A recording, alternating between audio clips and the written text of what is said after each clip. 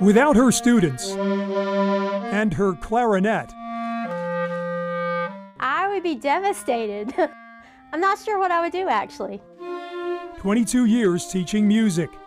I'm very enthusiastic about music. Sometimes they would probably say a little too much enthusiastic about it. Maggie Walters' goal is to connect with every student.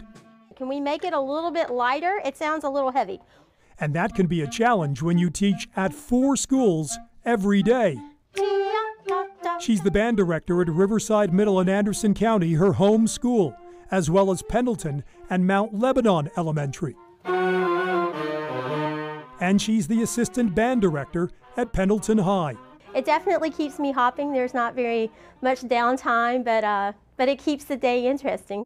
It means she gets to teach them from day 1 up to their senior year. Preparing here for a Veterans Day concert.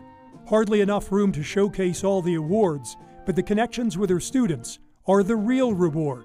A lot of the music at first I could not play. She's taught me different ways to play music, and she just helps you break it down, helps you get through it. I'm hard on them, and I push them because I want them to be good, and I want them to create something that they're proud of in the end.